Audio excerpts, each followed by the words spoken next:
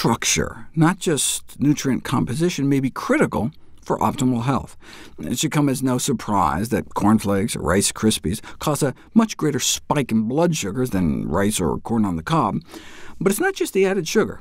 Even with identical ingredients, food structure can make a major difference. For example, if you compare the absorption of fat from peanuts compared to the exact same number of peanuts ground into peanut butter, you flush more than twice the amount of fat down the toilet when you eat the peanuts themselves, since no matter how well you chew, small bits of peanuts trapping some of that oil makes it down to your colon. And the physical form of food not only alters fat absorption, but carbohydrate absorption as well. For example, rolled oats have a significantly lower glycemic index than instant oatmeal, which is just oats, but in thinner flakes. And oat flakes cause lower blood sugar and insulin spikes than powdered oats. Same single ingredient, oats, but in different forms, can have different effects. Why do we care?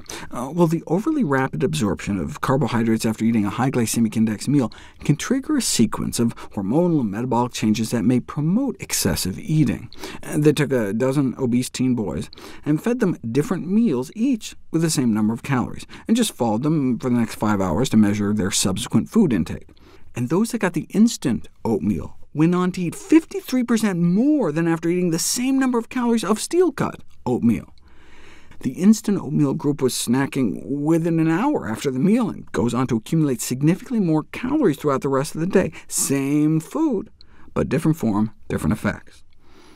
Instant oatmeal isn't as bad as some breakfast cereals, though, which can get up into the 80s or 90s. Even a cereal with zero sugar, like shredded wheat. The new industrial methods used to create breakfast cereals, such as extrusion cooking and explosive puffing, accelerate starch digestion and absorption, causing an exaggerated blood sugar response, added sugar or not.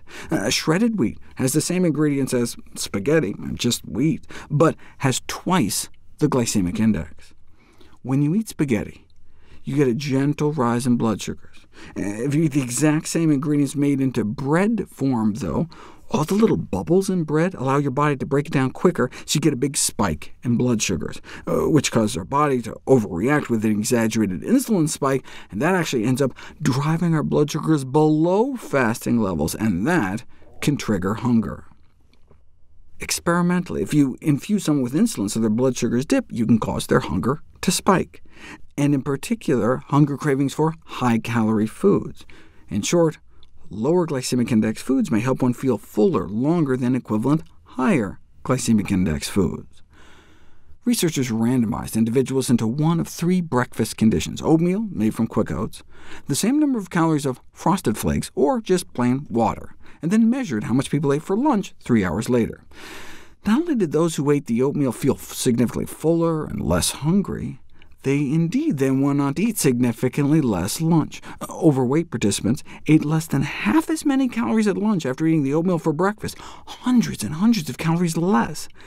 In fact, if you notice, the breakfast cereal was so unsatiating that the cornflakes group ate as much as the breakfast-skipping water-only group. It's as if the cereal group hadn't eaten breakfast at all. Feed people Honey Nut Cheerios, and hours later they feel significantly less full, less satisfied, and more hungry than those fed the same number of calories of oatmeal. Though both breakfasts were oat-based, the higher glycemic index, reduced intact starch, and reduced intact fiber in the Cheerios seem to have all conspired to diminish appetite control.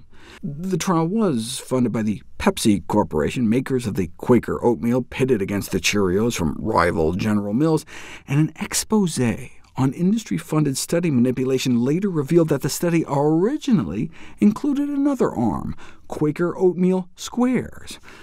I'm sorry that the oat squares did not perform as well as hoped, the researcher told Pepsi, which decided to publish only the results about its oatmeal.